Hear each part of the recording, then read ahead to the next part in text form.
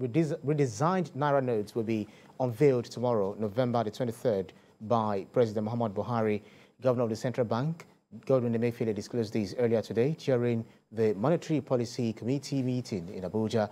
CBN had in October announced plan to redesign the 1,500 and 200 Naira notes to control money supply and aid security agencies in tackling illicit financial flows. According to Mr. Emefiele, the CBN would not shift its deadline for all old notes to be returned to commercial banks in exchange for new ones. But issuance of the new notes will be effective December 15th, 2022, while the existing currencies will remain legal tender and circulate together until January 31st, 2023.